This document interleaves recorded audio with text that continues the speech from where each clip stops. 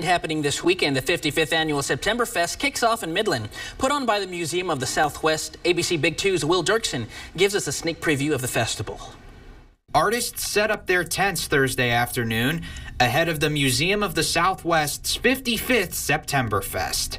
Mary Katherine Marshall from the museum says this event brings artists from all across the country. We have some that are here from West Texas. We also have artists that are coming from Santa Fe and California. They're a wide variety. It's not just art that you're going to hang on your wall. Marshall says the more than 30 artists include sculptors and painters.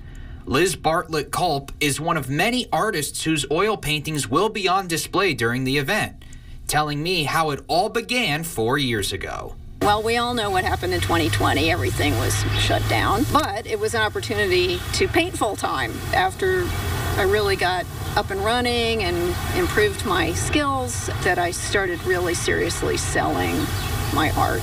Marshall also says the artists for next year's event have been selected.